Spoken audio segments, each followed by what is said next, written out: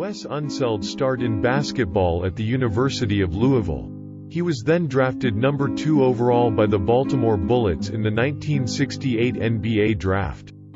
He was also selected by his hometown Kentucky Colonels of the American Basketball Association in the 1968 draft. Unseld was offered contracts by both teams but opted to sign with the Bullets of the more successful NBA despite them allegedly offering less money.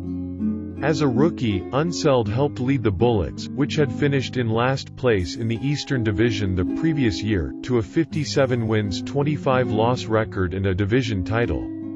Unseld averaged 18.2 rebounds per game that year, and joined fellow future Hall of Famer Wilt Chamberlain to become the second player ever to win the Rookie of the Year award and the Most Valuable Player award in the same year.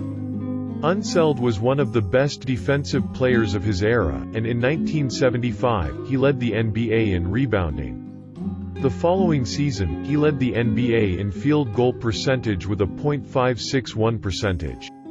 Unseld took the Bullets franchise to 4 NBA Finals, and won the championship in 1978 over the Seattle Supersonics, in which he was named the Finals MVP. He ended his playing career following the 1980-1981 season, and his number 41 jersey was retired by the Bullets shortly thereafter. In 984 NBA games, all with the Bullets, Unseld averaged a double-double in points and rebounds, with averages of 10.8 points and 14 rebounds per game. He also averaged 3.9 assists, excellent for a center, in the 36 minutes he played per game. Unseld was inducted into the Naismith Memorial Basketball Hall of Fame in 1988, and in 1996, he was named as one of the NBA's 50 greatest players of all time. After Unseld's retirement in 1981, he moved into a front office position with the Bullets, where he served as vice president for 6 years before being named head coach in 1988. He resigned following the 1994 season. Unseld became the Bullets' general manager in 1996 and served in that role for 7 years.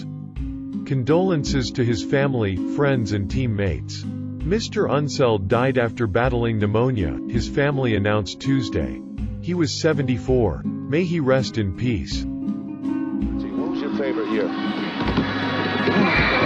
I don't know. I think probably the first year.